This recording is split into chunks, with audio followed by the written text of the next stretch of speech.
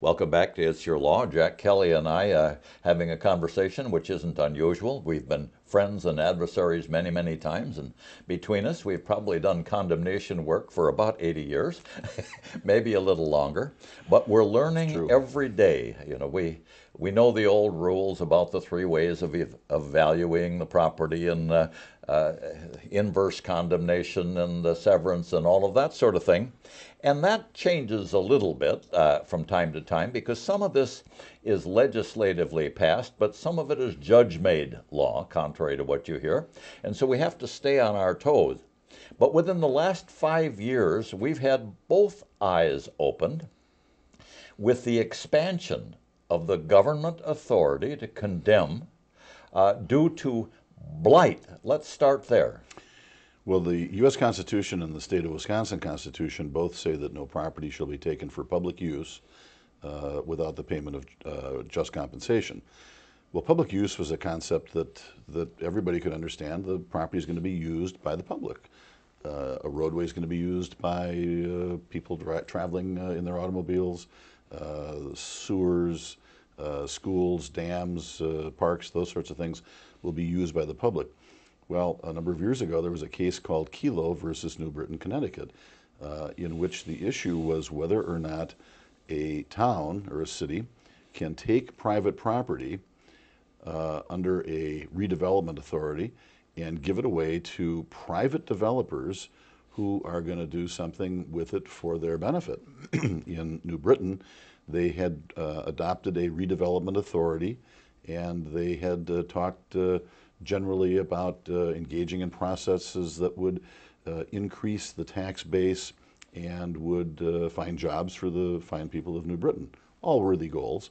But what happened was they took away 10 or 15 properties from people who were homeowners. These were not blighted properties. They were nice single-family residences. They were taken, turned over to a private developer who I then think put in a series of high-rise condominiums or apartment buildings that were worth many, many more millions than the value of the properties that were taken. So the Kilos didn't like that. They took it through the state courts and up to the U.S. Supreme Court, which held in a 5-4, very thin majority, that yes, public purpose should be the standard, not necessarily public use. And if a redevelopment authority is in position, and if the project is likely to increase real estate taxes, which would be good for everybody, and provide jobs, that is a public purpose that would justify the taking of the property, even though it's going to be turned over to private developers who are going to make it a private project. Now, this decision was unexpected, and it sent literally shockwaves through the United States. Many states passed new legislation that was designed to redefine what could be done and what couldn't be done.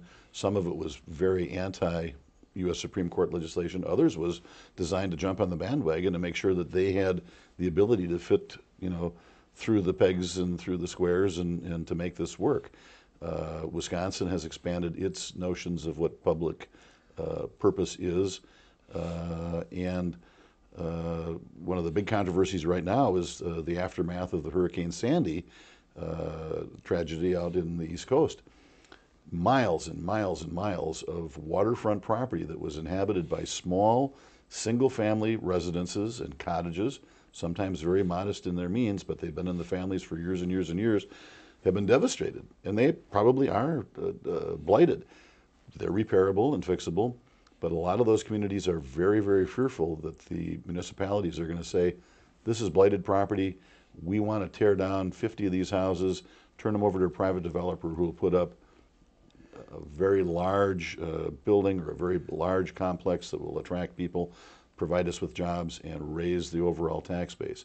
So those people are fighting very hard locally. They're fighting very hard in the legislatures in New York and in New Jersey to make sure that that doesn't happen. Not only that, there are decisions that say if you have a very special property within a blighted area, the tail goes along with the hide. You may have something that's been in your family for 3 generations, and it may even have some historical value. If they declare that the area is blighted, your property goes too. Now, that has upset an awful lot of people who used to think that the reason many people came to this particular piece of land several hundred years ago is so they could have land, home, right that nobody could take away from them. Well, they're finding out that's not quite so true. And that is true. If you're talking about historic structures, one way would be to try and get a designation that it's a historically significant property. What has to go hand in hand with that is that the local municipality has to have some sort of protective ordinance that protects historically significant properties. But generally speaking, if a city wants a particular area redeveloped, and let's say it's for entirely private purposes, they can craft things in a way that will make sure they'll dot all the I's and cross all the T's, and they can make sure that it'll pass constitutional muster and it'll work. And that's a sad thing. Absolutely. Right here locally, those of us who've been reading the paper realize that we have a flooding problem in Oshkosh. We have a 100-year flood about every 5 or 6 years. And one of the problems is there's no place for this water to go and seep in because we've got too much hard surface, too much asphalt, concrete, sidewalks, and things like that. And so we need some retention ponds. Well, the folks in the city don't want their valuable property to be used to prevent their flood. So the city is going to farms outside the city and say, sell us your farm. We're going to make some retention ponds along Sawyer Creek so that when the rains come, we can trap some of this water and keep it from flooding our more valuable property in Oshkosh. And the farmers say, wait a minute, I'm not in the city. It's not my problem. You made the problem.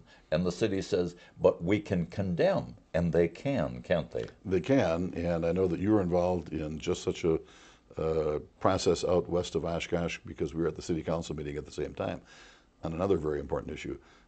But that's very true. They're trying to find properties wherever they can to slow down the rate of travel of water during a flood.